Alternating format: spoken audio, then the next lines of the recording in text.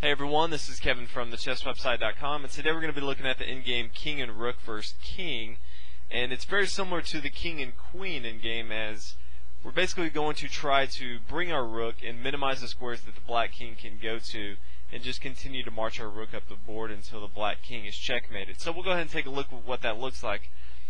First move, we're going to move rook to e7, and you can already see we've already limited the black king to these three files, the f file, the g file, and the h file. So the black king can only move in these spots, and let's say the black king moves to g5. He's now limited his space even more. We can just bring our rook to f7, and we've already now limited the king to two files, the g file and the h file. Now let's say the black king continues and attacks our rook. Obviously we're not going to come down to the g file now, but then we can simply bring our rook down to f1 away from the danger of the black king's attack, and the black king is still limited to these two files, the g file and the h file. Now obviously the black king is going to continue to come down. If he does move back to the h file, then we can simply bring our rook even closer and limit the moves. So more than likely you'll see the black king start to come towards your rook. Now we can bring our white king into the mix, and if black continues down, now we can simply bring our rook to g1, and this situation right here is what you want if you ever want to force black to move back a file or a row, depending on which setup you have. This is kind of what you want. You want the king and both kings looking at each other with one space in between, and you want your rook, bring it to the file that the black king is on.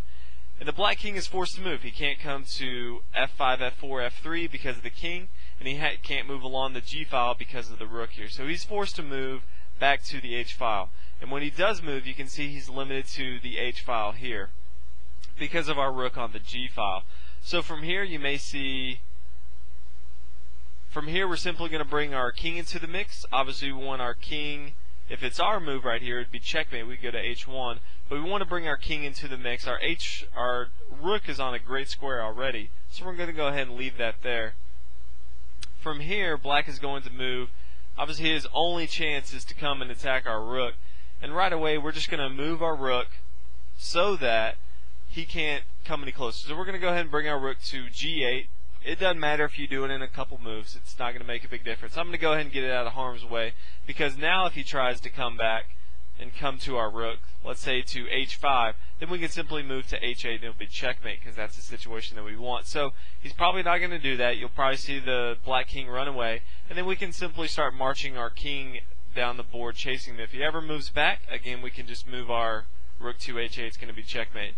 But it's going to be checkmate eventually anyway. So black continues to move back down the board. We continue marching. He moves to h1, and from here we can simply move our king to f2, and then his only move is to move back to h2, and we can simply move rook to h8, checkmate. So this is the easy way to checkmate a king with your king and rook. Hope you guys enjoyed. If you haven't already, please subscribe. Thanks for watching the video. I'll see you guys next time.